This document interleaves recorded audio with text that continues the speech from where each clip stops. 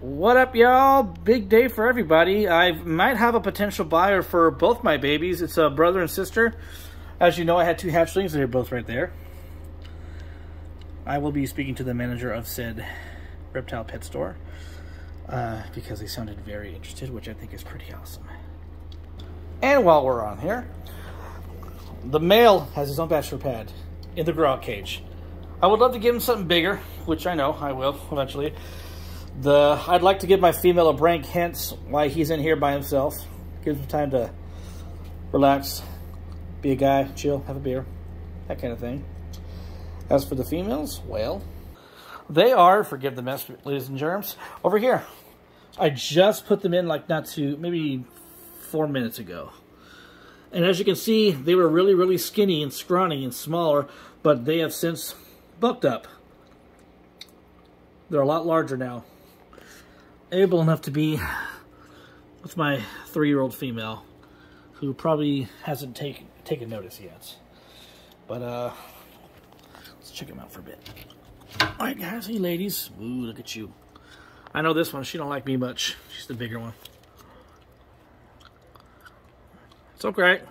We'll be friends soon. All right, Mama, your man ain't here, but be nice to these girls, okay? Yes. I may need to workshop this cage a bit more. Maybe add more branches. That'd be nice. Maybe have another cork round right here. Or some grapevine. Grapevine would be nice. Ooh.